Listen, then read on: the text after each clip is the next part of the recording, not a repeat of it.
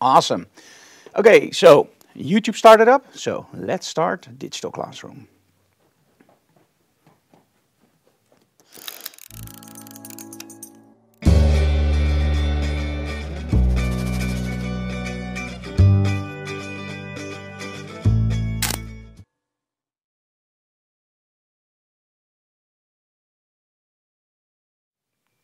And there we are. I have to take a drink. I just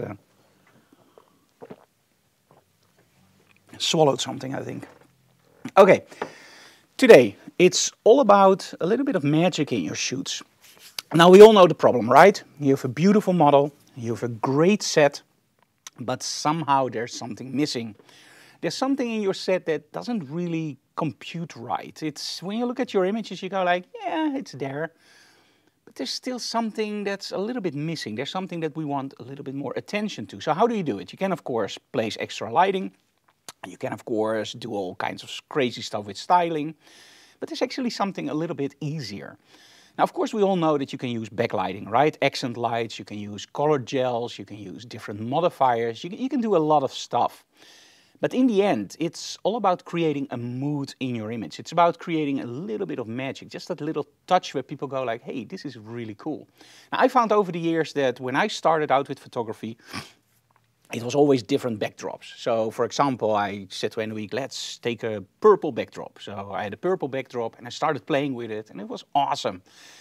And then I wanted a yellow backdrop. And after the yellow backdrop, I had something like, you know what, let's do a blue backdrop. But in the end, every time you use a backdrop, I found out very quickly, it was like a gadget. It was something like, okay, let's do it. And then you took the shots, you were really happy, but then the next model came in and you go, ah, that same backdrop. So that's when I stopped using seamless and I started using custom backgrounds, like for example in our studio, paint the walls or use wallpaper or click prop backdrops or Lustolite. You can have many different backdrops. The only problem with different backdrops is, one, they're expensive, and two, they are still the same. Now, of course, we use a lot of click prop backdrops, which are awesome. You can use them in different ways. They're pretty wide, so you can choose different positions where you shoot it. But in the end, it's still the same backdrop. So I was thinking about why not do something that's different every single time, but it's still the same. So you can get a sort of a signature look. You know what you have to do in Photoshop. Retouching is easy, but I still want it different every time. And we started using smoke. At first, by the way, we started using bubbles, which didn't make any sense. It just looked weird. So as soon as we started using smoke, there was something that came in the images that was really, really interesting. So why is smoke interesting? Smoke pervades not only atmosphere, but also movement, because the smoke moves around. But smoke also works as a diffuser. It works as a blocker. It works as a mood maker. There's so many different ways about smoke that is interesting. So today we have our model Claudia, and what we want to do is we want to set up first a shot like, okay, let's just take a shot of a model against a black backdrop. So no backdrop at all, just black. And let's see what happens. After that, we're going to start adding some accent lights, just normal accent lights. And maybe some color in the accent lights, I don't know yet. And after that, we're gonna add that final ingredient, smoke. Now you might wonder like, hey Frank, is this gonna be really intense? No. Today, it's just gonna have a little bit of fun with our model and with the smoke. But I just wanted to show you guys what you can do with smoke. So if you think like today we're gonna use light meters and color checkers, yes, we're going to use those, of course, but we're going to keep it relatively simple. And the reason for this is very simple to explain. In most cases, if you do something that's really, really difficult, you have to think about technique, you have to think about a lot of stuff. But if you do something that already looks great and gives you images that really makes your heart pump, you will find out that during the photo shoot, your images will just flow like easy. The model sees the image, oh, wow, that looks great. Your client sees the images, wow, that's amazing. And you just go like, yeah, this is awesome. So you don't have to try so hard to create something that's interesting. So for today, smoke and mirrors. No, that was another workshop. Today we have Claudia and we're going to do something with smoke, but first we're going to set it up the easy way. Now Anouk fell down again. Sorry Anouk. So when we change cameras, it's a little bit more relaxed than normally. So I'm already going to set everything up for picture in picture so you guys can see the studio. And on the top right side, sometimes during the workshop, don't worry if you see a no signal. It will be back in about 1 or 2 seconds. We have the iPad connected. We have a great dock at the moment. It works like a charm, but I'm also beaming it towards the monitor so I can actually see the images coming in. And because we're using a Chromecast for that, it sometimes very, very slightly loses the connection to HDMI. So not a real problem, but so you know, if it happens, that's the reason. So what am I using? At the moment you see a big screen, and that's actually an iPad Pro, and we've connected our Sony a7R IV with an USB-C TerraTools cable, 10 meters at the moment, and it's a booster cable and the USB-C cable, right? No, this is only the USB-C, yeah, and the booster. Yeah, so we have a USB-C booster cable and the USB and USB-C, and that means that we have a total line of USB-C. So there's no connector, converters, nothing. It's USB-C to USB-C. And that makes it actually pretty fast. I always, when I used it on the PC, I didn't really see a difference between the USB 2 transfers and the USB-C transfers. And I think that was mainly also because of the operating system. Because now on the iPad Pro, we started out with our old cable on USB 2, and the images came in pretty fast. But as soon as we switched over to USB-C, the iPad Pro is blazingly fast. So I think it's also due to the operating system. So if you're shooting on an iPad Pro, just imagine faster with USB-C. Okay, we have our split screen at the moment. I'm going to give the mic not to Anouk because I have the mic on me, but that sounds nice, right? Give the mic to somebody. So let's switch over to our studio. And which is the Frank cam, Anouk? I think camera 3, right? 1. Camera 1. No. Camera 1? Yeah, the new cable from TerraTools. Okay. Switch to camera 1.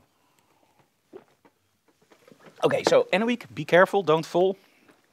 Don't make it a hobby. Haha. Claudia, if you can please walk on the set. Now for the first setup, I'm not going to do anything really difficult. I just want to show you guys what you can do. So we have one strip light from Hensel. I'll come a little bit closer. 1.5 meters distance still. We have one strip light from Hensel, and the thing that I always do with my lighting is we're using honeycomb grids. So that's a grid, and what it does, it really channels the light towards my model. So I want a really narrow beam of light, and as soon as we start to smoke, I'm actually going to explain to you guys why. Okay, let's start, just very simple, just turn on the light. Let's look at our model. Looks awesome. Do you like the light? Yeah, awesome, right? Okay, let's turn that down a little bit. I'm going to grab the light meter. I promised you guys we're going to use that. Now, of course, a light meter is not something that you need for photography. It just makes life so much easier. So let's just start with a very, very simple setup. So we're going to hold it in front of the area I want correctly lit. 2.84. That's a little bit on the low side. So 1, 2, 3, 4, 5, 6. That should be f4. And that's f4. Awesome. So how does that work? On the light meter, I saw 2.84. Now, on the remote control of the Hensel, and that also goes for Elingram, Profoto and other big brands, you can actually set up the strobes by 1/10 of an f-stop. So if I see 2.86 and I want to go to f4, I just go up that amount of clicks. You can also go to 4.5 or whatever you want, but I always go to the full f-stops. It's easier. Is there any problem, Anouk? No. Okay, awesome. Okay, so let's pick up the camera. f4 ISO 100. Make sure that you also type that into the camera. So I'm now on ISO 1000. Let's switch that back. And if you see a tail in the image, it's not me, it's the dog. I hope. Okay, f4, 125th. Okay, let's see. Look a little bit that way. Very, very simple shot. Nothing really that interesting yet. But as you can see, there's already something there, a little bit of mood. And this is because I'm using my light from the side. The other thing that you actually see is that on the other side, it's really, really dark. So in a moment, we're going to add some extra lighting there. But for now, let's keep it this way. Okay, look a little bit more down and keep your hands. There we go. See, it's a nice boxer outfit. Not boxer, but boxer. You know what I mean, right? Okay, so now when I look at the shots, I go like, interesting, cool, nice. Little arrogant girl, a little bit fashiony, I don't know. It looks great. but I'm still missing something. So let's add some lighting from the back. Now with lighting from the back, you have to be careful. With lighting from the back gives you that three-dimensionality in your images if you use it correctly. Now in the Netherlands we have a saying called tangverlichting. That's actually lighting coming from two sides in an equal amount. That's something that overall isn't regarded as very nice. It's something that actually looks a little bit terrible. So although I'm using that kind of lighting, I am using it under a different angle. So normally when the model is here and you have two lights coming from the sides, that doesn't look right. What I'm doing is one light from here and one light all the way from the back. So let's just turn that on for now. And what I want to do is I just want to enhance the side of her face a little bit to give it a little bit of size and a little bit of oomph.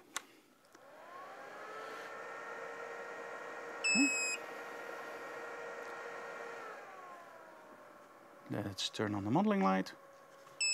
And there we go. Great. Okay. Also here there's a honeycomb grid in because I really want that focused light today. So, Anna-Week, no problems there? No. Awesome. Hi. Just look that way. Well, say hi to the people. Okay, so now that we aimed that light a little bit towards our model, we already see that effect in there. It's getting better, right? But it's a little bit hot on the side of her face. So what can we do about that?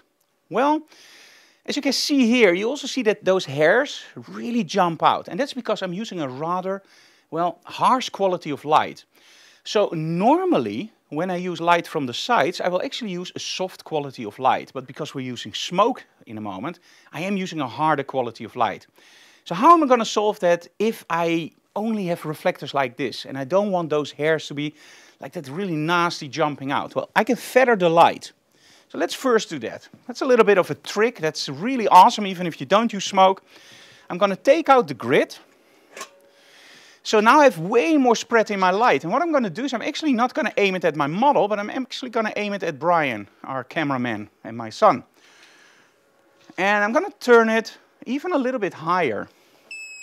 Now you might wonder, Frank, why don't you meter that backlighting? Because you're always meter.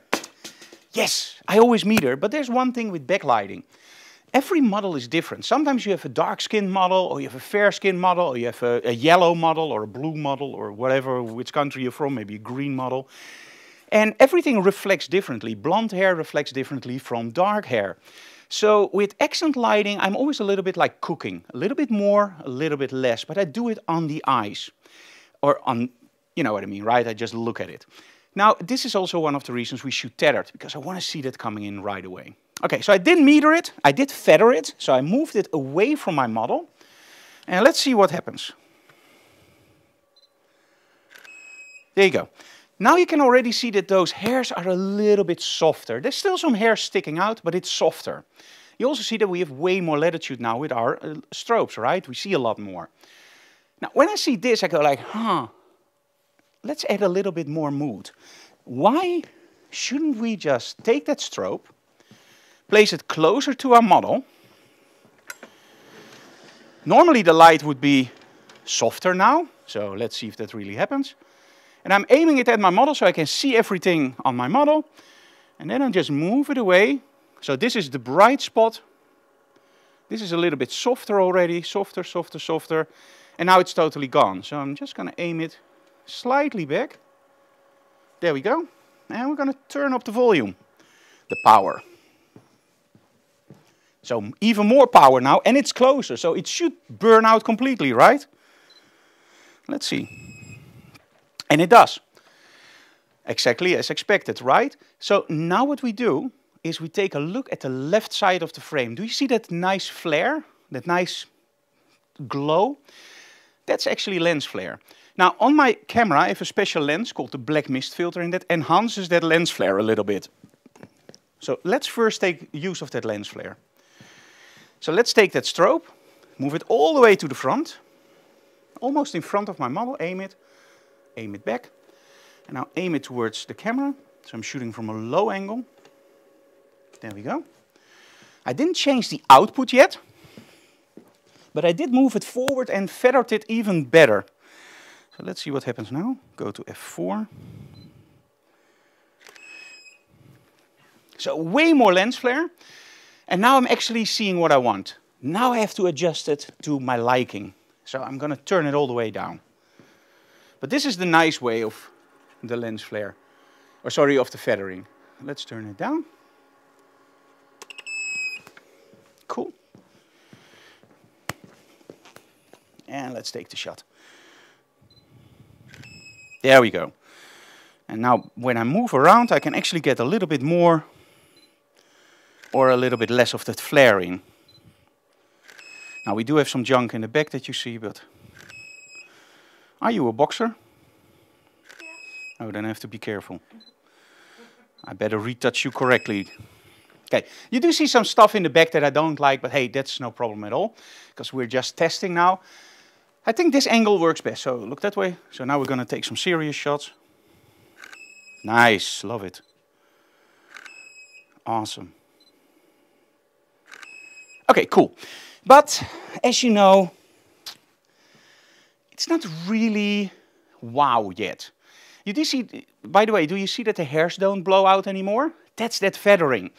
So I'm actually getting a boatload of light, but the model only gets a little bit. And that's because in the center, the light is the brightest, but also the harshest.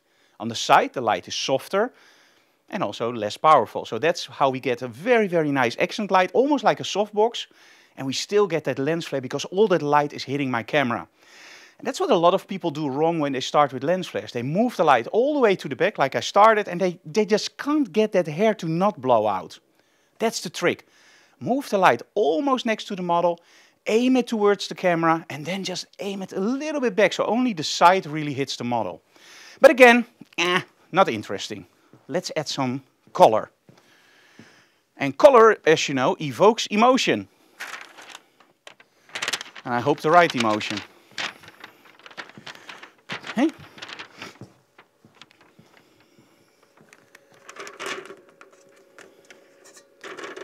Let's add a nice blue gel. Do you like blue? Yes. I hope so, because that's the one that's here.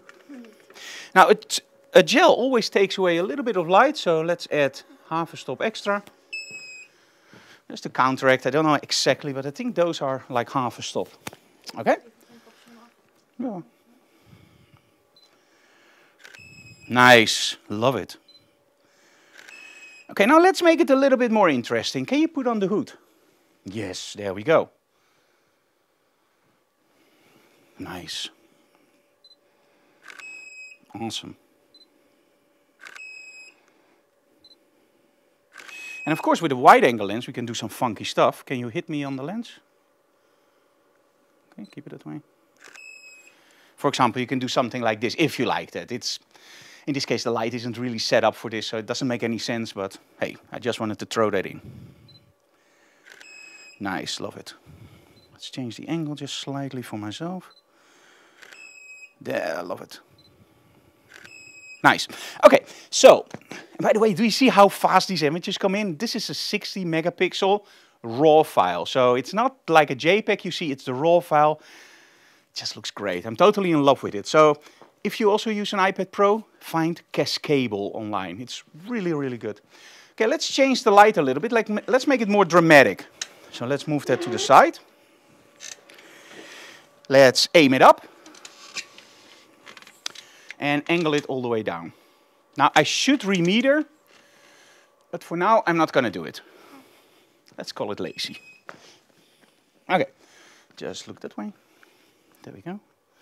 It will not be a huge difference, but just a little bit more dangerous. There we go, I love this.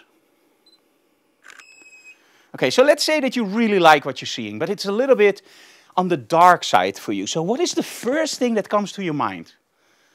Right, open up the strobes. Yes, but no. If you open up the strobe in the front, you will actually take away that magic that you see now, that really dark and that moody look. So although it looks pretty obvious, okay, I have too little light on the front, let's open up the front light. Don't. The only thing I'm missing at the moment is actually her hand. Do you see that when she does this? It falls a little bit out of the light. Look how the light is set up. This is the cool thing about the strip light. You can literally just move it. Okay, so we didn't change anything on the face. Watch this. I'm just going to open up that one a lot. It's now 5.6. Let's go for 8. And that's not an f-stop. And just move it a little bit closer towards my lens. Okay, so instead of opening the main light, I actually opened up the accent light. And now, as you can see, it opens it up really nicely. And I still get that nice atmosphere in my shots. It's almost like an Instagram filter. Instant Instagram. There we go.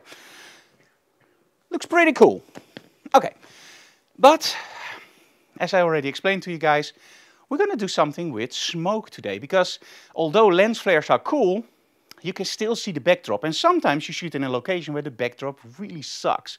It's a really bad backdrop, you don't really like it. So how can you hide your backdrop? With smoke. So let's start our smoke. Brian, are you ready? Yes. Okay. So I'm going to move the lights back again. Not too far, but just a little bit. I'm going to aim it back at my model. I'll turn it down again to 5. Okay, there we go. Are you ready, Brian? So there are a few things you have to realize with smoke. First of all, the smoke machines have to warm up. And they already did. But the other thing is also that smoke works as a diffuser, but also as a mood maker, but also as a reflector. So although this image looks great, and I didn't change a lot, I only moved the light further away, so let's see how it looks now without the smoke. So without the smoke we have this. This is a pretty cool and moody picture. But realize that as soon as the smoke comes in, you will also see that her face just opens up a little bit more. So how is that possible? Because the smoke also comes in front of the model, it also reflects the light back from the blue. So that means if you have the blue too harsh, it will actually register in the face as blue. We don't want that. We want a little bit of blue in the face, that's no problem, but we don't want a lot there. So this is why the model is really close to the strip light. So the whites will actually don't, let me rephrase that. The model is really close to the strip light because the more smoke is between the model and the strip light, the more I will lose my opinion to shoot. Think about when you drive a car in the fog. If you turn on the headlights, you will see a white bank. We don't want that. So first of all, smoke, we light it from the back, and the front light is as close as possible to our model that there isn't a chance of a lot of smoke in between. Okay, Brian, can you fill up the back? We have 2 smoke machines, so that should work. Yes, a little bit up. Okay, so we only did the back now. Let's take a look, and as you can see, yeah, it's okay, but it looks fake as can be. Now, how is that possible? This is something that a lot of people do, and I also started out that way. What I'm doing is I'm actually, Anne, can you please? What I'm actually doing is that at the moment, I'm only using the backdrop. Now, when I started out with using smoke, I did exactly the same thing, because you're thinking about this. We have a backdrop, we have our smoke, and we have our model. You don't think like that.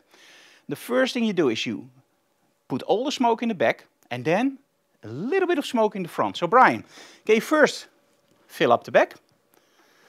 Nice and thick. Okay, and now as soon as you're ready, one little puff in the front. There we go. Now, of course, at one point there will be too much smoke in front of the face, but just keep shooting. You always have the dehaze filter. There we go. Now it looks nice. Now she's really in the smoke, as you can see. Okay, Brian, a little bit in the back.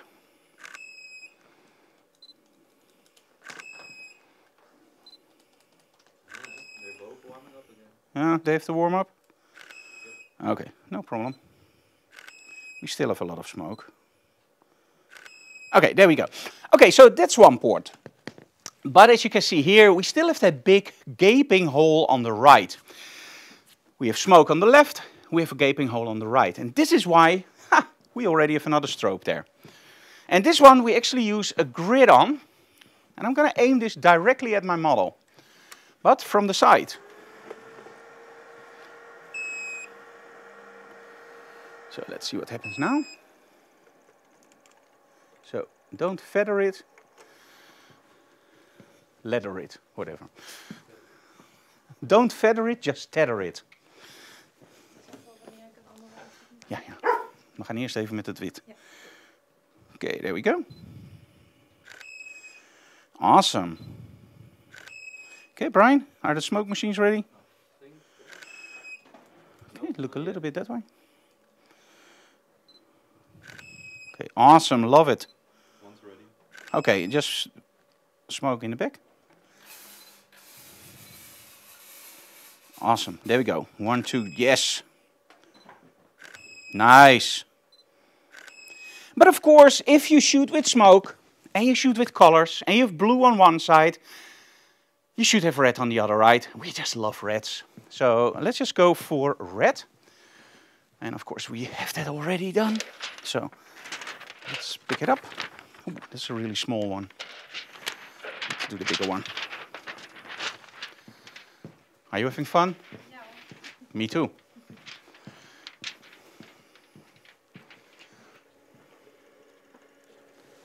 Okay.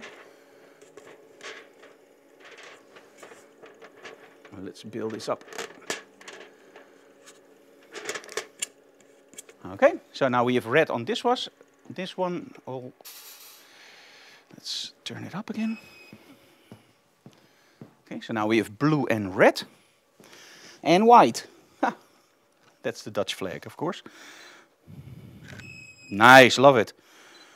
Okay, Brian, let's give some smoke.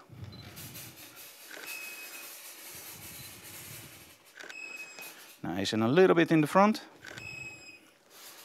Love it. There we go, that's what I need. Love it. Okay, let's wait for the smoke to clear up just a little bit. Awesome. Okay, this is one port, but let's be honest. Yeah, it's nice, but it's not something where I go like, whoa.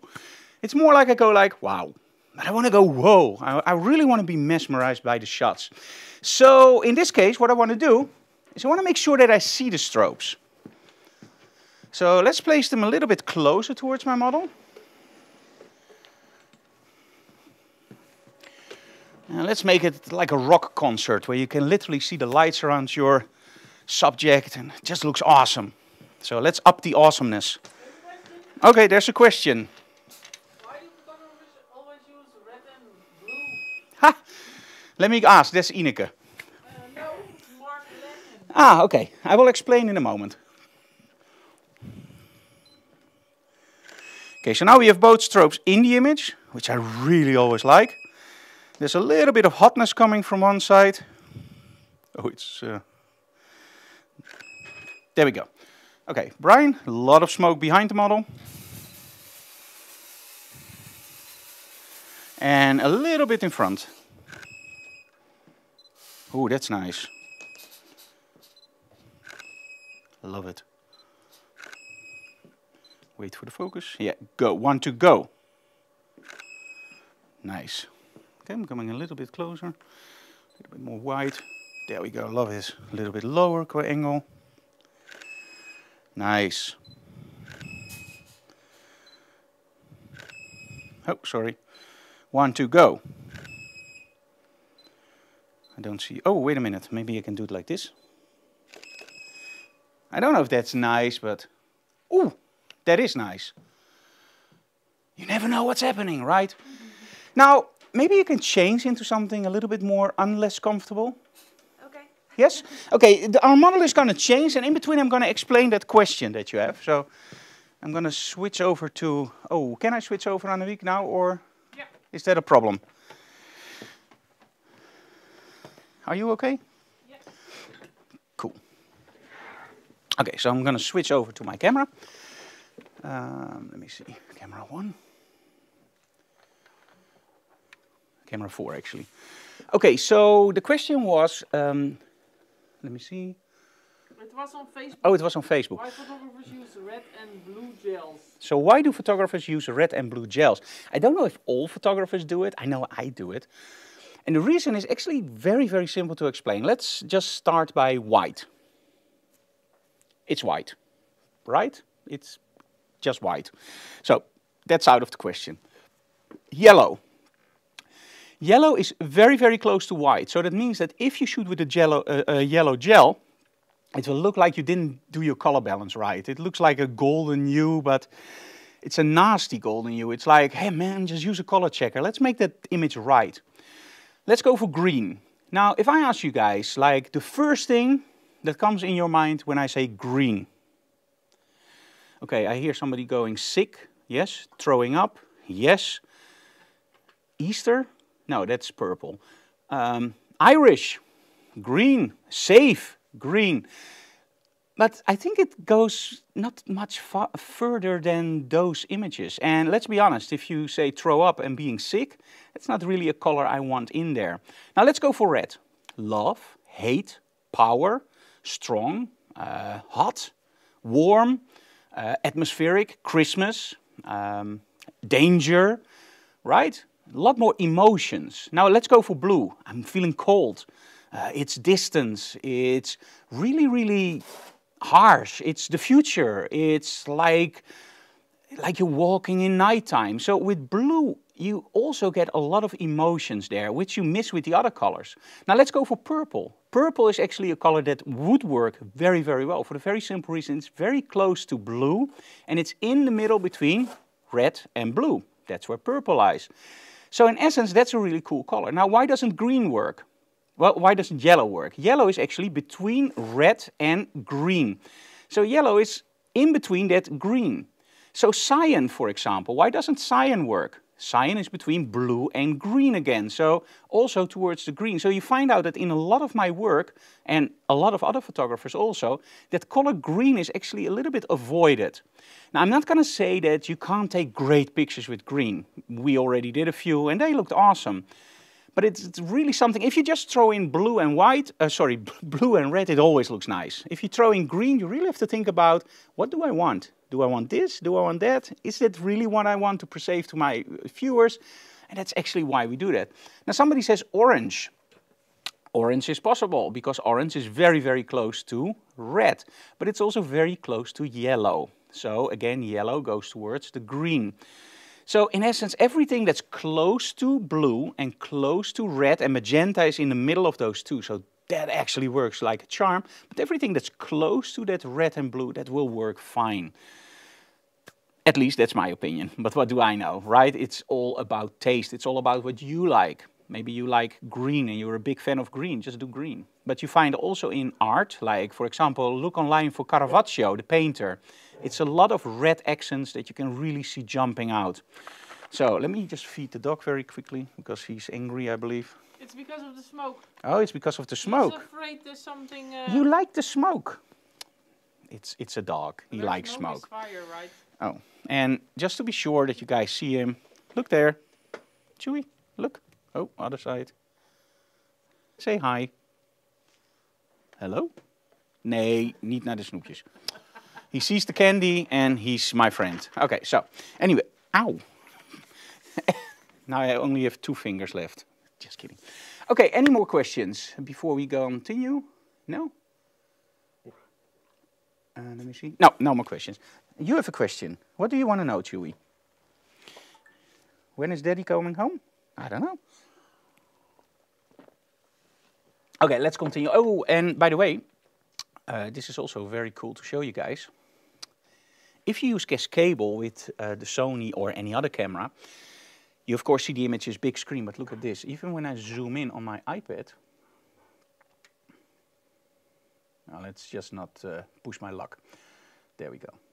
You can also see that you can zoom in on the preview. So that makes teaching a lot easier because at that point I can literally just show people, hey, look at this detail here. And just move that around. So I really like this software. And in between we can also give it stars, of course, if I really like that shot. I can give it stars or I can edit.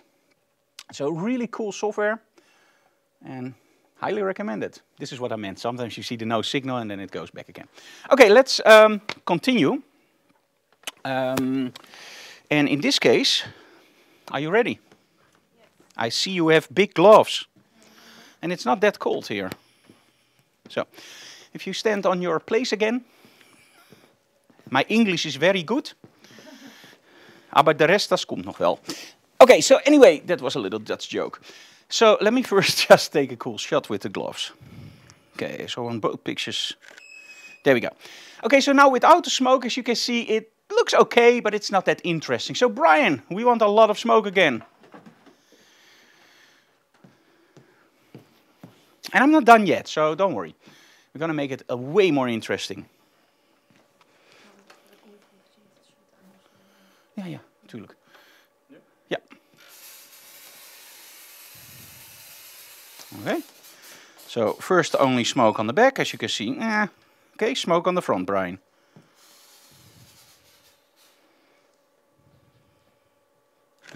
Smoke on the front, sorry. Yes, there we go. Love it. Nice. Okay, but as you can see, I'm missing a little bit of light on the gloves now, so I am going to adjust my lighting. So I'm just going to move this a little bit this way. And because he now has gloves, I have to do that, because I love those gloves. Nice. Hit me. Okay, Brian, a little bit of smoke in front. Ooh, that's a nice one. Okay, wait for the smoke to come up.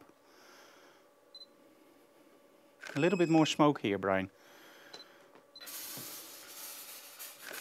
Nice. That's what I mean. Focus, Frank. Huh? How do you focus? With the camera. Oh, but isn't it hard with smoke in front of you? Yes. Okay, let me repeat the questions, because Anouk is not using a microphone.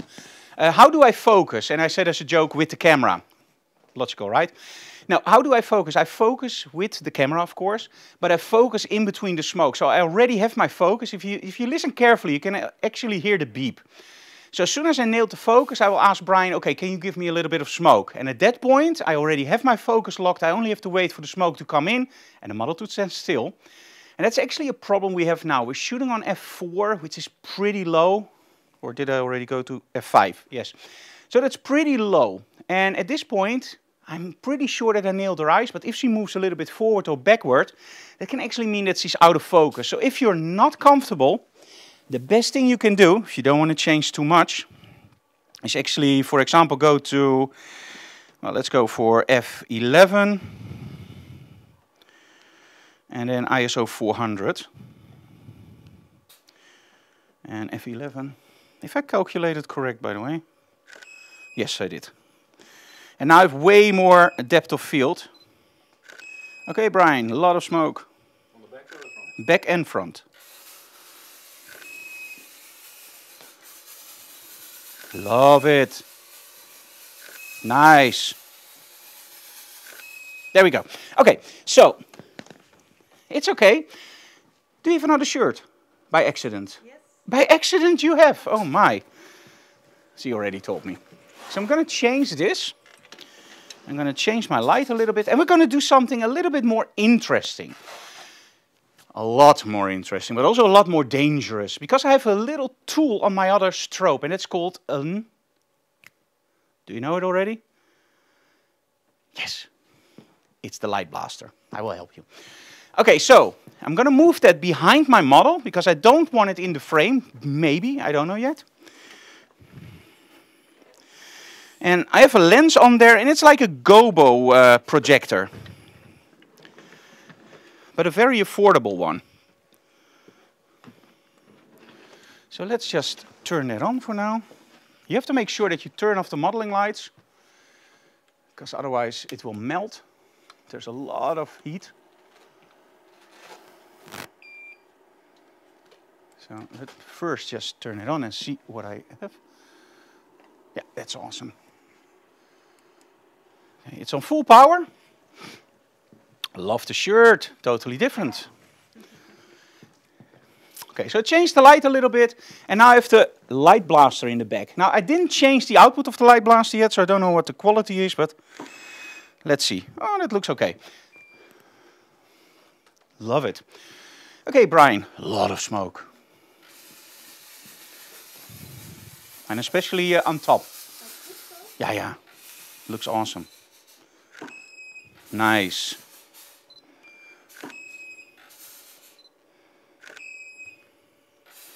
Okay, now as you can see, because there's so much smoke, I'm already losing my light blaster a little bit from the back, and I'm losing my focus. There we go. So the light blaster from the back is now hardly visible anymore. And it's already on full power. So what do you do if you want that light blaster to be visible totally? You can always tune down the rest of your strobes. So let's do that for now. So I already know that this one has more than enough power, and this is my main light. It's now 5.7. Let's go to 4.7, that's one stop. 3.7, that's two stops. And let's go all the way down. So almost 3 stops. I'm going to do the same for this. Also 3 stops down. Oh, you can't go 3 stops down anymore. Okay, no problem. And this one can. Okay, great. And I'm going to open up on the camera. And now the light blaster should get a lot more power, which should be awesome, right? Let's see. Yes. Nice. A little bit more smoke, Brian. And especially in the front.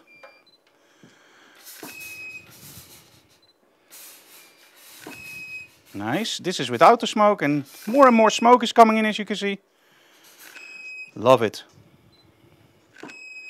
Nice. So I like the way that the backdrop now reacts. You see all those little lines from the light blaster, and that's because now we have a gobo in there that actually shows you lines. You also have them with hearts and whatnot more.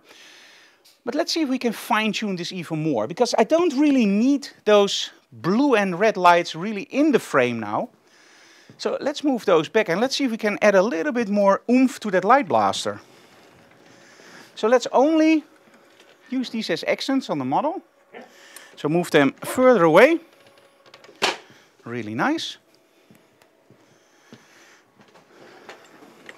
And let's go all the way here. And let's turn that down also a little bit. Light blaster is looking great from here. But let's just move that up.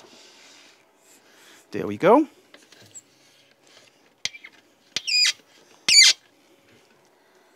And let's aim that at our model. There we go. Okay. Let's first try it with a little bit of smoke, and I also want more light on the gloves. So I am gonna still move this light more to the front. Just open it up a little bit. Okay, let's see if we now can get something cooler from the light blaster. Yes, love it.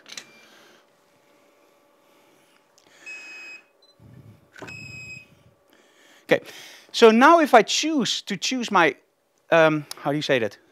Now if I choose to get my angle a little bit lower, I can get that really nice over the top effect. But if I keep my camera a little bit lower itself, I will get this. So I can choose very quickly between this or this. And this is a very powerful trick, because sometimes it's really cool if you see that light coming from the side, and sometimes it's really, really ugly. So it really depends on what you want in your shot. But remember, if you set it up like this, you always have that choice, but just going up or down. And that's really handy. Okay, let's open this up even more. So let's just go down. Let's go for ISO 800. Let's see how far we can push this. Okay, there we go. Okay, correct lighting. Okay, Brian, a lot of smoke in the back, but especially on top. There we go. Love it. Okay. And a little bit in the front. Nice. No, the back didn't fire. There we go. So you can see I'm choosing between yes or no, that backdrop. Ooh, sorry, I was a little bit too late. Keep it that way. Love it. Yes. Nice. Okay, let's keep that. Nice. Let's come a little bit closer. Let's make it even more dangerous.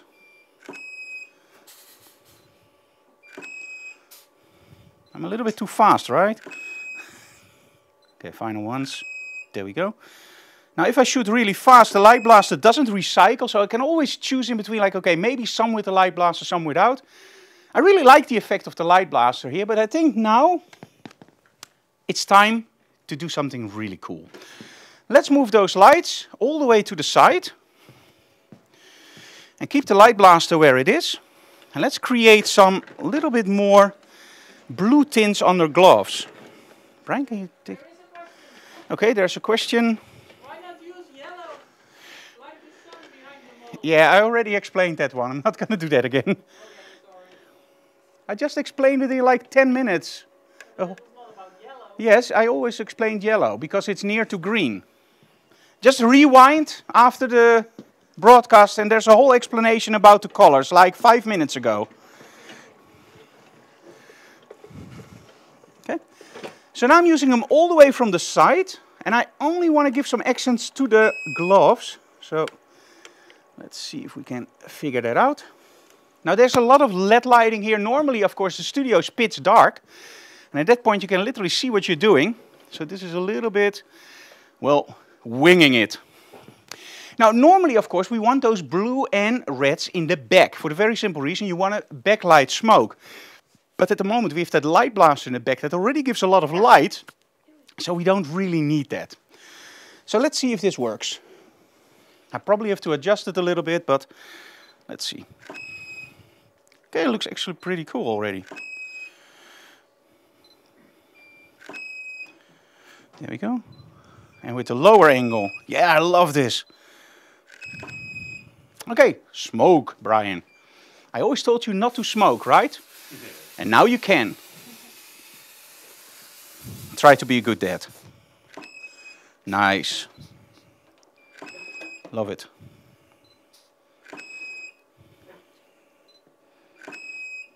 I think Chewy also likes it. Okay, Brian, a little bit on the front with the smoke. A lot more on the front. The other smoke machine. We always use 2.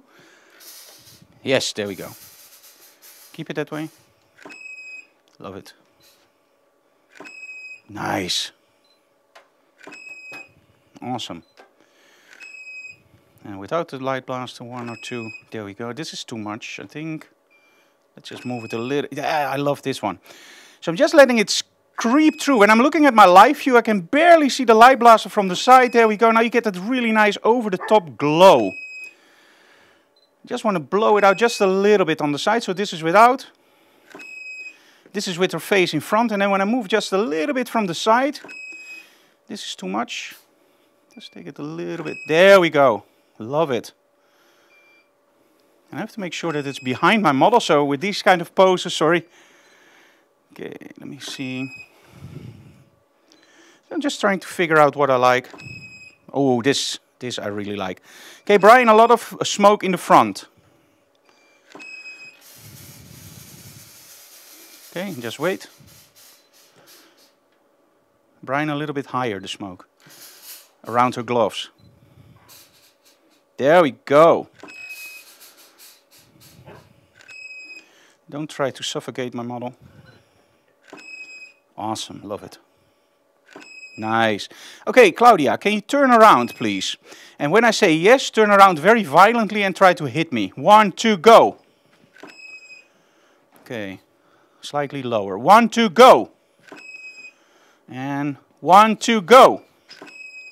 And again. 1, 2, go. And again. Are you ready? 1, 2, go. There. Now, that little bit of action, do you see now that the smoke also moves around my model, creates that look? I actually love this stuff. So, let me see, if you turn around, can you just try to hit it low? Like, aim for my you-know-what. Yes. Don't hit it. I know he will be angry if you do. Okay, one step that way. That's too much information. Okay, are you ready? 1, 2, go. Ooh. And again. 1, 2, go. There we go. That's the one that I wanted. Look at that. Okay, now scream with it. Like you're really hitting me. 1, 2, go. There we go. Look at that. Is it weird that I'm scared? And a week. Are you there? Do you see what happens? We only have a backdrop. We use, of course, that light blaster, but we use that red and blue from the sides, and that gives that little bit of extra on the gloves. Do you see that it really jumps out? In my opinion, we need a little bit more blue. Do you love it? Yeah. Cool. Hey, Claudia, how are you feeling about making your head really wet? That when you turn it, we see all the water droplets fly. Yeah? Yeah, can you do that? I guess. Don't you mind? I guess so. Okay, make it really wet. Oh. We're gonna do a wet look. Annemiek, are there any more questions? Yes. Oh. If you don't have a light blaster, can you create a beam of light with a snoot? Or put... Okay, if you don't have a light blaster, can you create a similar mood with, for example, a snoot? Why do I feel like that rhymes? Anyway, no and yes. You can create a beam of light with a snoot without any problems at all. The only thing is, if you see here, you see that there are all these lines. And that's actually because you can also focus a light blaster. And I didn't do that yet. But let me just try that very quickly for now. So I'm going to focus it. That's...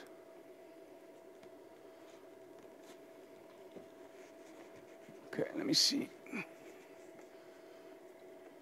It's an M42 lens, so it should be that way indeed. So I'm just going to shoot it now. There's no model, but let me just show you how those lines look. Okay, so this is more out of focus lines. So it looks okay. Let's just refocus this. Let's just see what we like more.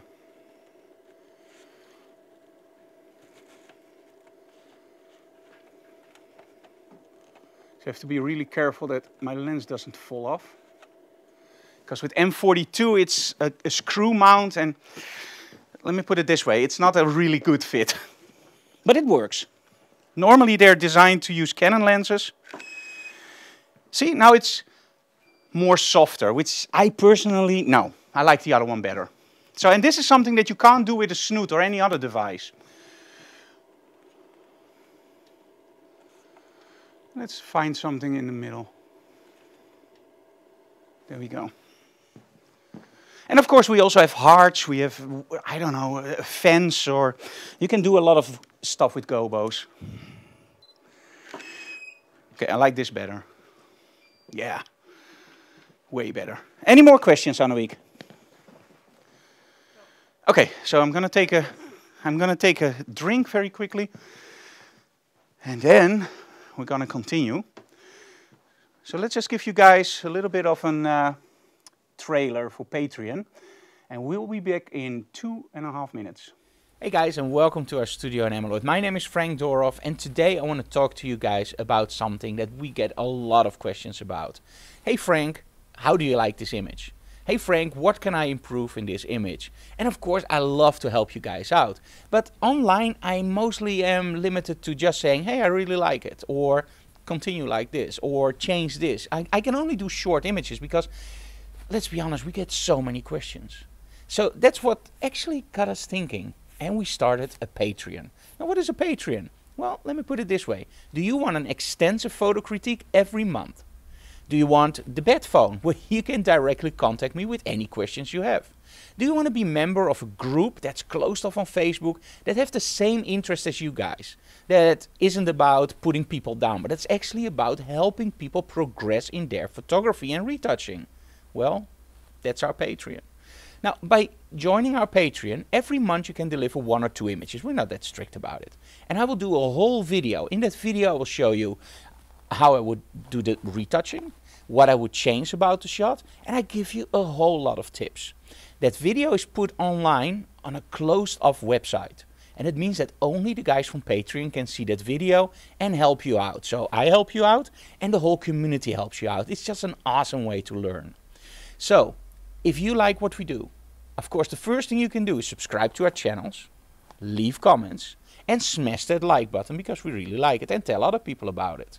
But if you want to do a little bit more and help us out creating the awesome programs you enjoy, like Behind the Closed Doors, Digital Classroom, quite frankly, our upcoming podcast, Beyond Photography with the Dorhoffs, and a lot more, then please join our Patreon.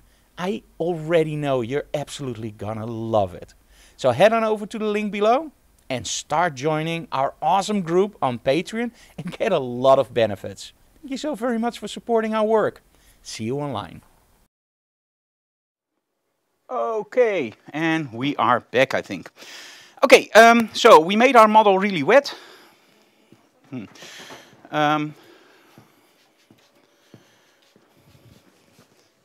Doesn't have to be rhythmic. Oh, echt hè. Okay, well, let's first take a look at how it looks when you're wet. Oh, this looks so awesome. Okay, take some shots.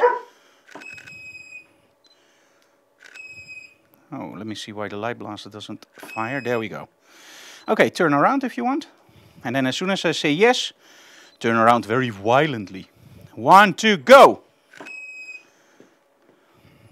Okay, 1, 2, go! Let me zoom out a little bit. 1, 2, go! Okay, zoom out a little bit more. 1, 2, go! There we go. 1, 2, go! And now really hit me. Like extend your arm. 1, 2, go! Okay, that was my fault. 1, 2, go! Oh, wow, look at that one. Now, with the light blast, I'm not going to kid you guys, this is really difficult because if I place it slightly wrong, it will just blow out completely. But if I nail it like here, you really get that nice effect. And I hope that by moving it around, as soon as we start adding a little bit of smoke again, that you really get that nice look. So, Brian, are you ready? Are you cold? No. That's a shame. One step that way. Perfect. One step that way. Yes, that's perfect. Okay, Brian, a lot of smoke behind her. Let's first just take some shots with smoke.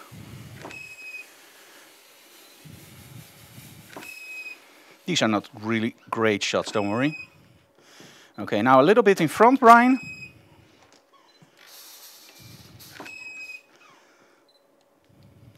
Okay, now turn around. The model, of course. 1, 2, go! 1, 2, go! Okay, let me move a little bit to the side. 1, 2, go! And scream. 1, 2, go! Oh, that's my fault. As I said, it's very difficult to do. 1, 2, go! There we go. Nice. Now let's turn the light blaster down just a notch. And let's see if we can get some nice over-the-top glow effects. I'm going to go to 3 stops down on the light blaster. I think that should be great. Okay, let's see if this looks. Oh, wait a minute for the light blaster. Oh, that's cool. Okay, Brian, a lot of smoke behind her. And up. And just a puff in front. And you turn around. And when I say yes, you're gonna kill me. 1, 2, go!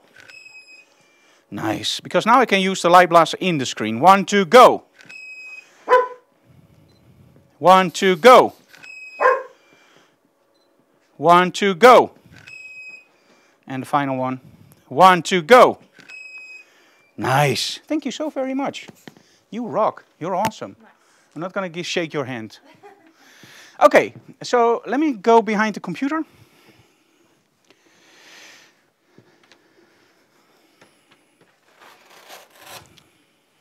Awesomeness.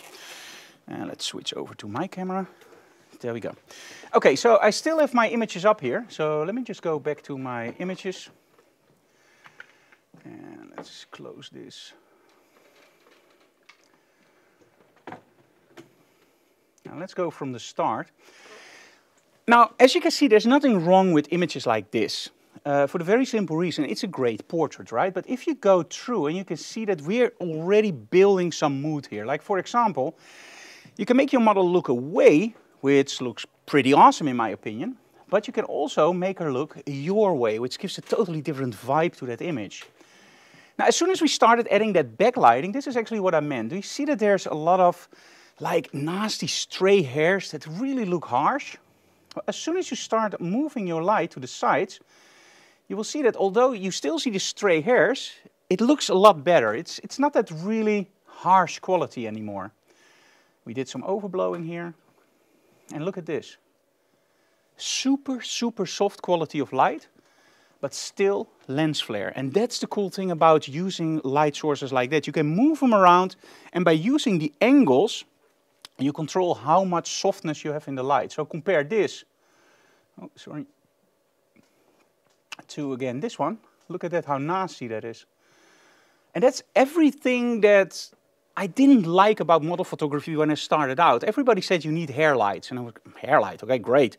So I started using hair lights, and I saw stuff like this, and I was going like, this can't be what people mean by using hair lights, because it looks ugly, it looks terrible. All those hairs are going everywhere, it looks harsh, it looks like it's almost artificial. So as soon as I started using soft light, that's where I started to see stuff like this, where I went like, ooh, but that looks nice, because now the hairs still jump out, but I don't need to Photoshop them. Do you see the difference? Here I don't need to Photoshop them because they don't draw my attention, like, hey, here I am. It's literally something like, okay, great. It's there.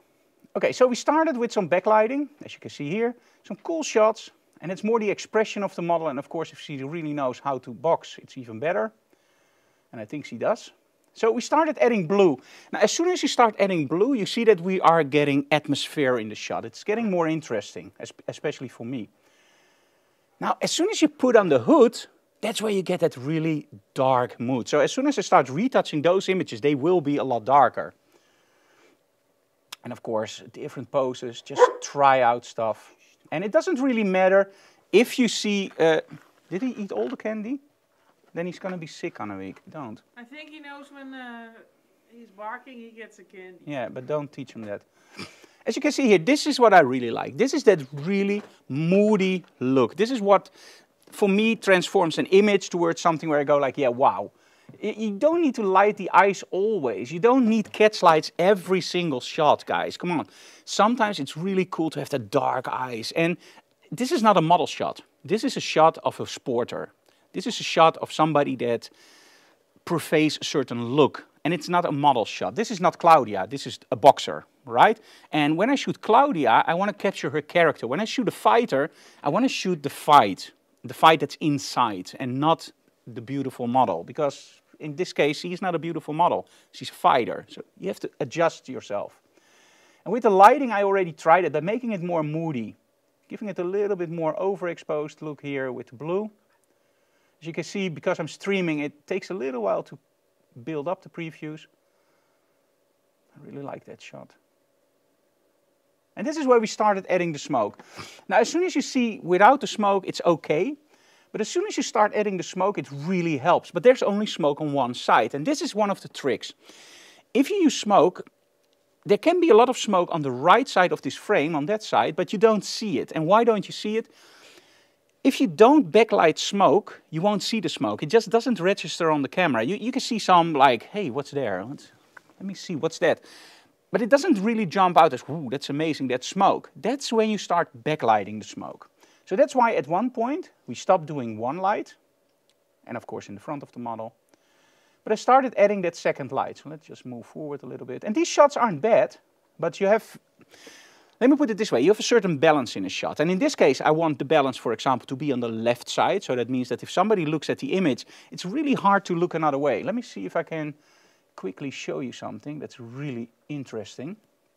So when we look at a shot like this, we're Westerners, right? We read from top left to bottom right.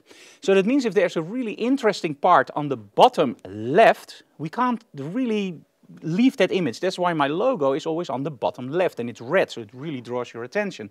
So watch this. If I switch this over, you will immediately see that somehow it doesn't look right, right? It's okay, but it doesn't have that, okay? It doesn't have that oomph factor. And as soon as I turn it back again,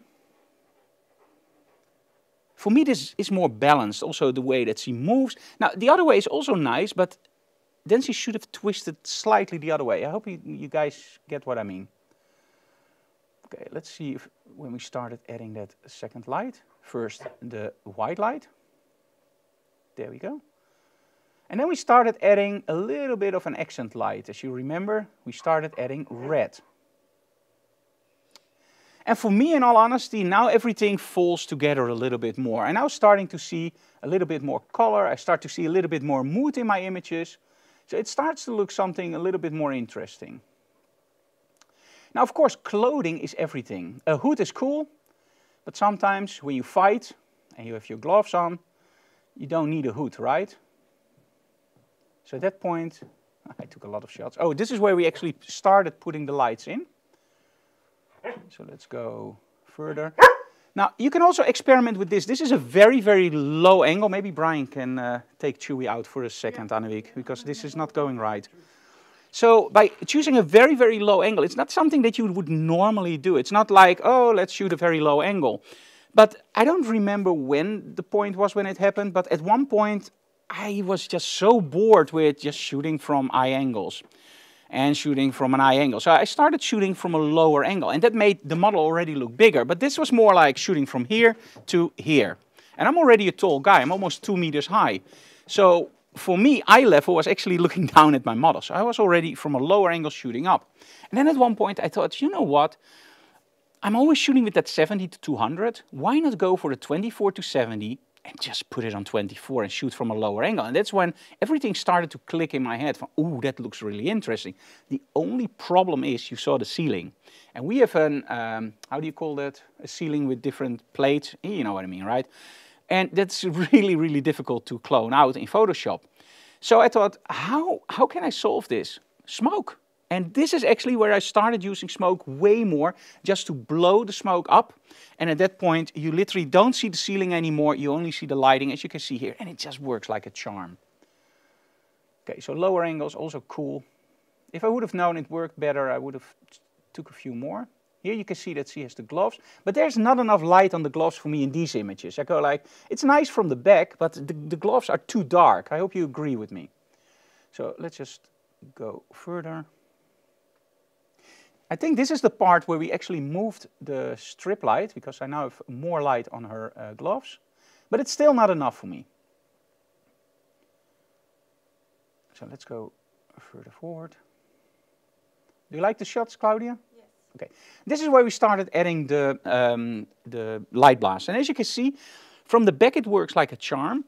But still, the sides are a little bit too dark for my opinion. So this is where at one point, let me see if we can fast forward this a little bit, so you guys don't see every image. We started adding actually those lights to the side. And that's where, for me, everything started to fall together and worked. So this is with the strip light more on the front, but you can see that the accent lights are still in the back. And somehow it works, but it doesn't really work for me. So let's go to the final shots. And of course we also did some close-ups. Let me see where we started adding them to there we go. This is where we started adding them to the sides. And this is for me really where it started to work, where I really got the feeling from, okay, this is nice. This is also, and this is the thing that happens in a photo shoot. When something works, you start to experiment more. So at this point, I also started to do, oh, what now if I take the light blaster and I move a little bit to the left or a little bit to the right? Oh, to the right, it blocks the light blaster, so you only see the beams. If I go to that side, it really wraps around that effect. Awesome, let's do that. So that's where I started to do in front, and it's okay, but it's, let's be honest, it's a little bit boring, right? When I look at this, wow. And don't worry, in Lightroom, if you just tone down your highlights just a little bit, maybe even here, let me see if we have an option here for highlights. I believe we do. Let's see, plus and minus. I believe this is highlights, yes. Kun je nog vertellen dat wijnpleister van Teletools is nou? Yeah, and in this software it doesn't really work the way that it does in Lightroom. In Lightroom this will clean it up a lot. At least, you know what I mean. Okay, let's just go for the images at the end. Let's just close and let's just go for those. Let's just work our way back. Okay, so at one point I was thinking like, okay, so I really like the shots she's doing at the moment, but I want to get something like this, for example, where you really see that she's screaming, she has all the power in there, she really goes for it, she dives in. You go like, yeah, why not? So let's zoom in. Yeah, look at that. Wow, it's almost like Sylvester Stallone. Don't know if that's a compliment, but it's meant as a compliment. Look at the motion in here. And of course, a lot of these shots you can throw away because they don't look nice, but you only need one. Claudia is looking, no, I want more. You will get more, don't worry. Let me see which one I like most. I love that one too. There we go with the motion. That's too much. Oh, nice. Love it. This is the one. Now, for me, this one just hits it on the head. This one is awesome for me. And somehow, I don't know why, but this really appeals to me in the power. So I will probably crop it a little bit more aggressively from the top. Let's probably do it a little bit like this. So people really get the idea it's straight in front of you. Now, let me explain that. If I do this, you can see that she's further away, right? She's at a safe distance. But in these kinds of images, don't you just want them to be straight in your face, straight on? So, make it look like you couldn't step further away. Make it look like, wow, she's so close, she didn't even fit in the camera. Do you see the difference? This is something that's straight in your face. You're almost afraid of it. Maybe give it a little bit more. There we go. Way better than, for example, this. I don't know.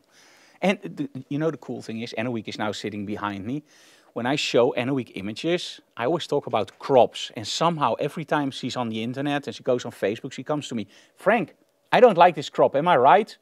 And I just go like, yes, you're right, the crop isn't right. So even somebody that isn't a photographer, that isn't trained as a photographer, that doesn't shoot any images except with their iPhone, as soon as I point out all those tips in Digital Classroom about cropping and during the workshops with cropping, even somebody that isn't a photographer starts to see in all the images, I don't like to crop. And sometimes I just test Anouk out, like, okay, how would you have cropped it? And she nails it every single time. You know why? Cropping isn't hard. Look with your eyes. Don't look with your photographer's eyes. Because your photographer's eyes will tell you, oh, I see the top of her face, so it's great. No, look with your eyes. Look at how an image perceives you. So when I zoom in, is this more powerful? Heck yeah, this is way more powerful. So why not crop it? Yeah, but Frank, a part of her arm is falling away. Yes, that's how close she was. Look at this. Isn't this scary, this close? Or is this scary? No. So when you take a picture of a fighter or a sporter or a motocrosser, make sure that it doesn't fill the frame with space. No, it fills the frame with your subject because it's so close, you get the idea, right? Okay, let's see some questions. If you don't have a light blast, can you create a beam of light with a snoot? I already answered that one. Or put smoothing with a pinhole in front of the snoot. Something, I think you mean, Ineke. Yes, if you have a gobo, you could put it in front of your snoot, you think. Doesn't work. So let me show you why it doesn't work. For that I have to pick up the light blaster. So one moment, guys. I'm going to walk towards the light blaster. I'm going to take it off. I'm going to show you guys. So let me first turn off the strobe. And let's take the light blaster off. Okay, there we go. Bye-bye. Are you happy with the results, Claudia? Awesome. Me too. Love them.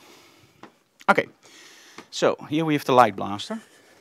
Let me switch over to full screen. And by the way, if you guys in the chat can let me know if you like these shots, I would love to hear your opinion. Okay. And by the way, if you like the light blaster, I have really good news for you. As you know, we love TerraTools, and TerraTools actually acquired the company that creates the light blaster.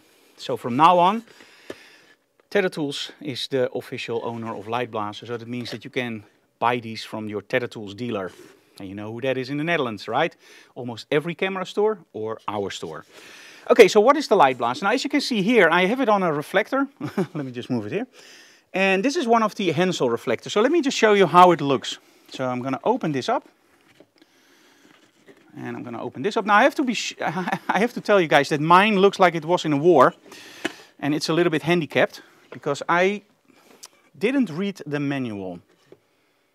You should always read the manual, RTFM, right? Read the freaking manual. So I was having a lot of fun with my modeling lights, just showing to everybody how cool the light blaster was.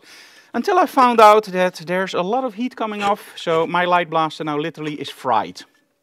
So it doesn't fit right anymore, but it still works. So that doesn't really matter. Okay, let me take it off. Okay, first things first. Now, the light blaster is a gobo projector, so that means it needs a lot of light. But when you look at your strobe, you will see that there's a modeling light and there's a little bit of a round thing. We call that the flash tube. Now, the flash tube in a normal reflector reflects everywhere. Now, look at this. We don't need light to go everywhere. We need light to go in here. And everything that's not going in there, we lose. So that means if you use a normal reflector, you will lose a lot of light. And that's also, by the way, why you use this on your strobes. Now, if you use a speed light, you don't need it. On the speed light, you just place the speed light, you take this off and you place the speed light in here. And you get even a lot more power than with my studio strobes, because everything from the light goes straight in. On the studio strobes, we use this and the bag, so no light is spilled. But you can get a lot more power out of it by just thinking about how does a reflector work. This is a reflector with a deep throat, as you can see here. So that means that this reflector already focuses the light forwards. So the normal reflectors are like this and a little bit wider, so you lose a lot of light. This one already in the studio gives me 2 stops more than an original reflector. So also on the lens that will give me way more light. And that's the main problem with the light blaster. It eats light. So you need powerful strobes and you need powerful reflectors. So how does this work? Now, when you look at the front, you can see that we actually have a so-called M42 converter. And that's this one. So normally you can mount Canon mount lenses straight on, and then it's a very, very tight fit. You don't have to worry about it falling off. That's only with this converter. So you put your Canon lens on here. Now the reason I'm using M42 is actually out of poorness. Just kidding with you guys. The thing is that this, of course, reflects the light forward. Now, every lens you put in front of it is a lens that has a certain, how do you call it, millimeters. So you have a 50 mil, you have a 24 mil, 70 mil, 200. And all those lenses will create a different angle of view. You know this, right? If you use a 700 mil, you can get a bird really, really small, really big on your sensor. If you use a 12 mil, that bird will probably just be 1 pixel wide. This is something that you have to realize for your light blaster. If you want a really nice spread out of your light blaster around your model, you will have to use a wider lens. So in this case, I'm using a, what is it, a 44, I believe, Helios. Yes, 44. And there's something else. So with the 44, I get a nice spread. With the 24, even more. And I would love to have a 24 on M42. So if anybody out there has a 24 2.8, think about me. So this is the Helios. There's something else that you have to realize. Now, I'm using the M42 lenses for a very simple reason. Look at this. When you look through, you see the aperture, right? The aperture is now wide open. Watch this. If I close this, sorry, wrong one. Let me see. I need the top one.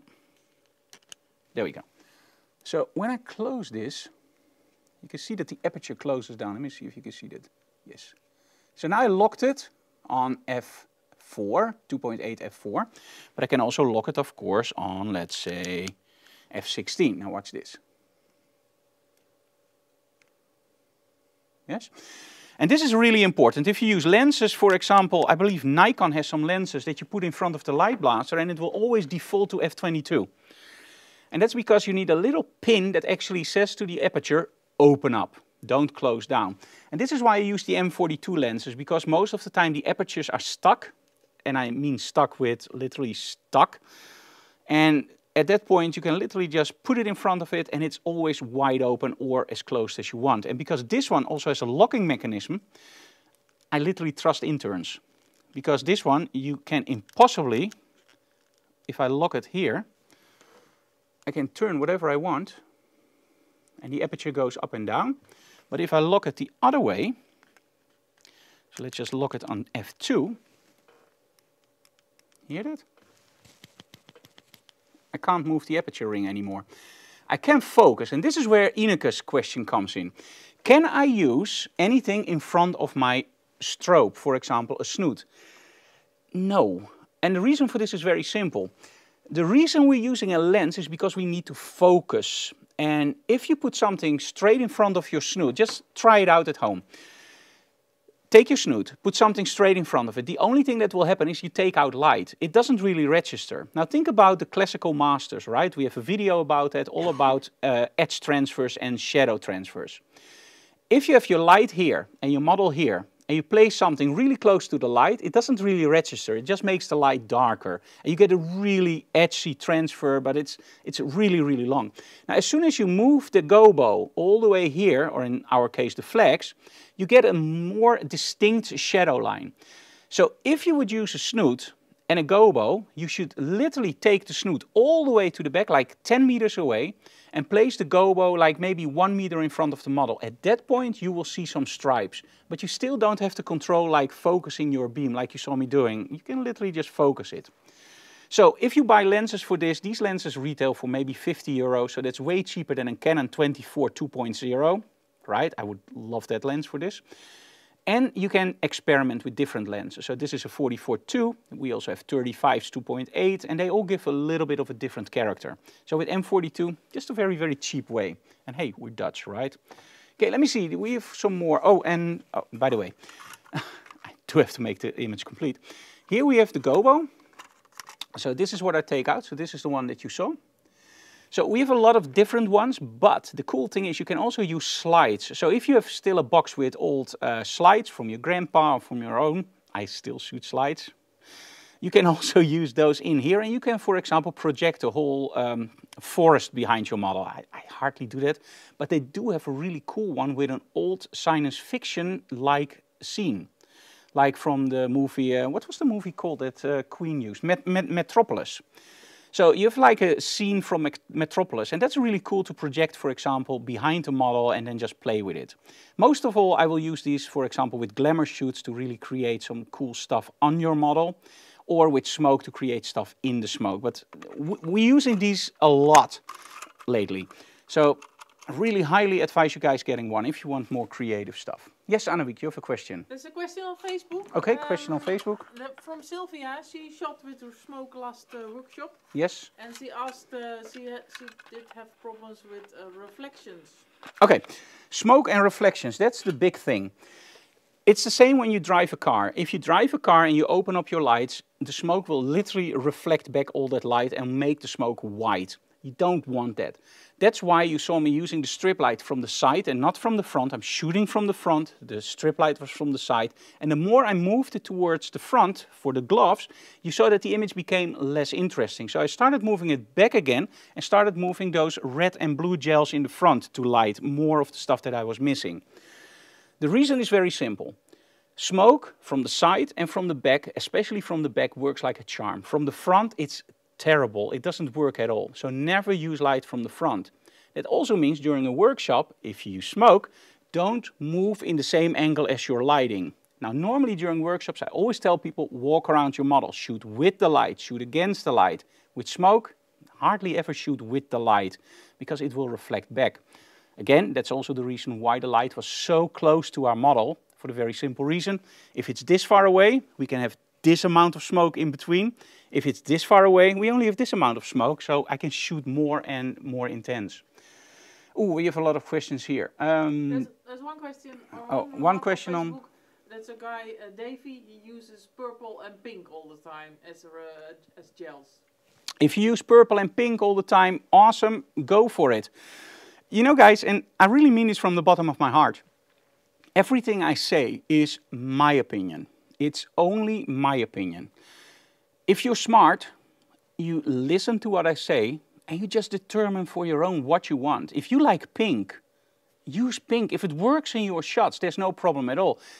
Personally, I don't like yellow, but think about this, a hotel room, lingerie session, maybe a glamour session, and you use yellow to create that nice golden glow. Why not? Works like a charm there. But with fashion shots, I find yellow a little bit too strong to be neutral, and it's too soft to be a color.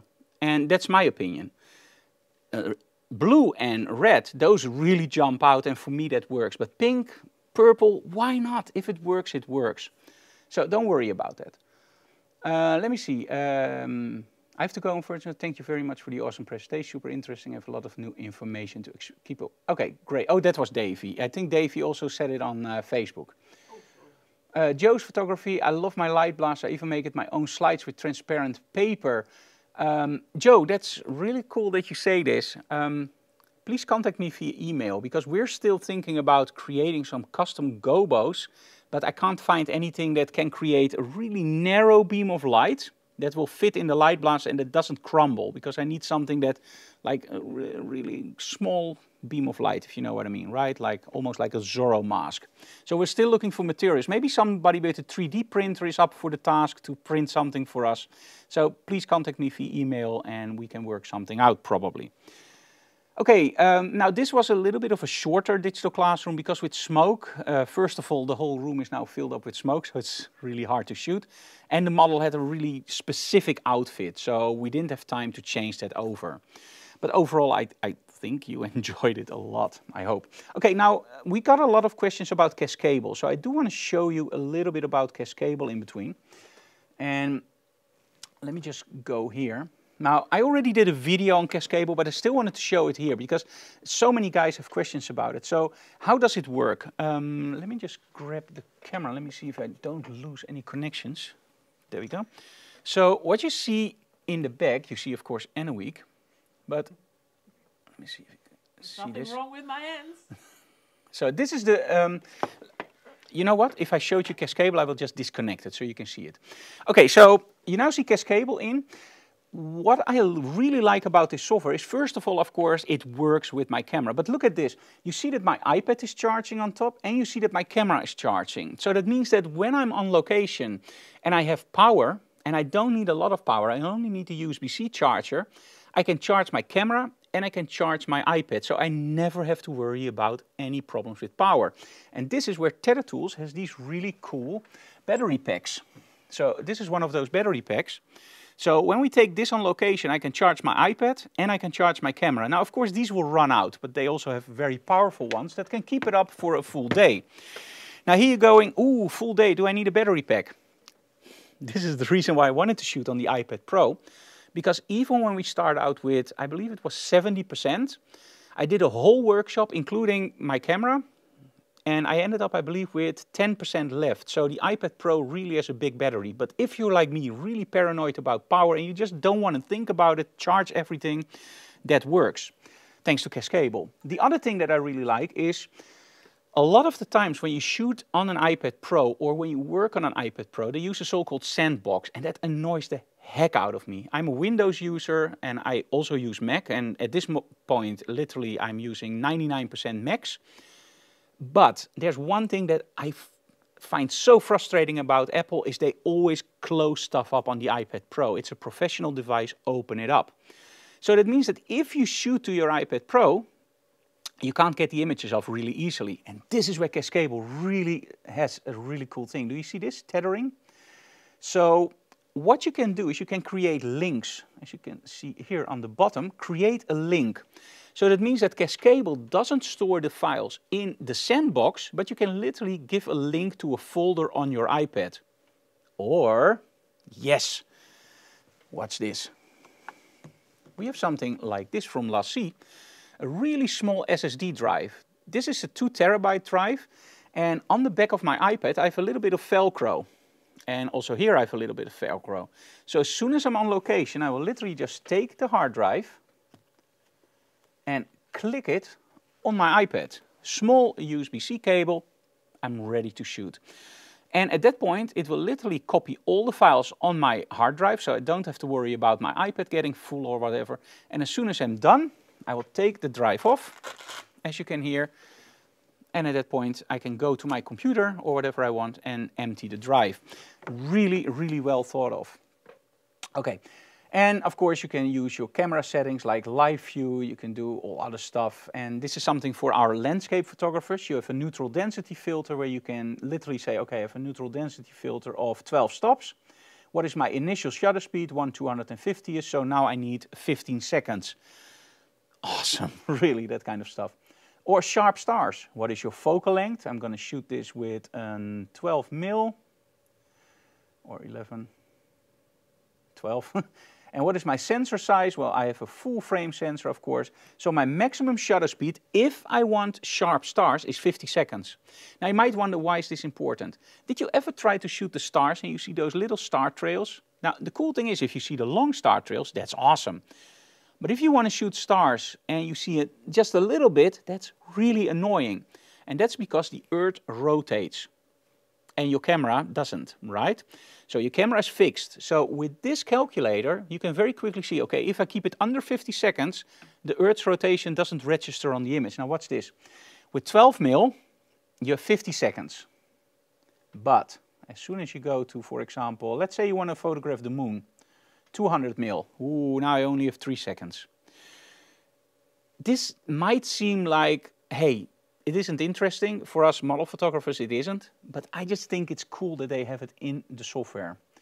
Now, of course, we have the map module where you can see where we are and where all your shots are. This is another thing that I really like. My camera doesn't have GPS on board. Cascable will inject the GPS information into the file. So that means that when I'm on location, I can literally see, okay, this shot was taken in this castle on the back or whatever. So I can always find that back. That was really, really nice. And of course, we have the recipe editor where you can put all the recipes in yourself. Okay, let me switch over and show you the hub that we're using, because we also got a lot of questions about that one. So I tried my best to find one that worked. And that was very, very hard, to be honest. I thought it would be easy, but it was actually hard. We now have, how many of these hubs do we have? Five or six? I should return them. So what is important when you buy a hub for example, Cascable or any other software that you want to add to your iPad Pro? The first thing, of course, is card readers. Yeah, why not? Card reader, always handy to empty your cards on your iPad Pro if you have a mobile workflow like I do. Network. Don't think that it's not important. It's really important. VGA, not really important, but it's on this one. And I decided to take this one because, believe it or not, when we did our workshops in South Africa, there were still projectors that used VGA. So at that point, I could have connected this one. At that point over there, I was very lucky that I had an Apple with me because they had a converter for that one. If I had a Windows machine, I literally didn't work. The most important thing for me is HDMI, because I want to be able during workshops and during my own photo shoots to be able to see the images on the screen, right? And of course, at the moment we're using a Chromecast, so that means that while we're doing digital classroom, it's hooked up to the HDMI to our computer, and I'm using Chromecast to see it on the big screen in the studio. But the most important thing, and this is what a lot of those docks don't support, so this is why I'm showing you this. You see those two USB-C connectors? It doesn't focus on it. Let me move it up so you don't see my face anymore. Okay. Those are very important. Now, often you have one, and you go like, yay, so now I can connect my camera. This one goes into the iPad. I can connect my camera and I can shoot. And it works. You need the second one to charge your iPad. Because, let me put it this way, if I start a workshop and I find out that my iPad is only at 10% and I don't have the charging port, I can't do my workshop. So make sure you have a charging point, and this is where the final tip comes in. This one has two USB-C controllers, but one is actually a charging port. I believe it's called PD. Make sure if you buy one of these, that you buy one that has a charging port, because if it doesn't have a charging port, you have two USB-C ports, but you can't charge your iPad. So these are, I believe, 70 euros on Amazon, and this is an, I don't know how to pronounce it, something. And this one works like a charm, but in America you can buy these. So you have to find something with a different brand, but they looked exactly the same. So just look for the 14-in-1, I believe it's called. But do make sure you have two USB-Cs. Okay, that's about it. Let me see if there's any other questions. No? Are there questions on Facebook? No. Okay, then I would like to thank you so very much for watching, and yes? Next week we have a webinar for Photo Wow. Yes, next week we have a webinar for Photo Wow, indeed. Register only. Yeah, so look on our social media, we're going to announce that. And our book, of course, The Magic of the Speedlight. Yes, we have our ISBN numbers, we have our Amazon numbers, and I'm in the final stages of checking the book. So a lot of our friends from America did do the translation together with Enoweek. And in all honesty, when you read it, it looks fine, but it didn't really sound like me anymore. So that's why I'm now introducing a lot of mistakes in the book, like different sentences and whatever, which doesn't make any sense, to make it a little bit more me. So when you read it and you think about the Dutch accent, you can literally see that it's me. And I'm now at page 60, I believe, from 167. So I think in about 1 or 2 weeks, you will find the book online as an ebook and as a print book even. So we have both. Paperback. A paperback. Any more, Annewiek, that you want to share with our friends?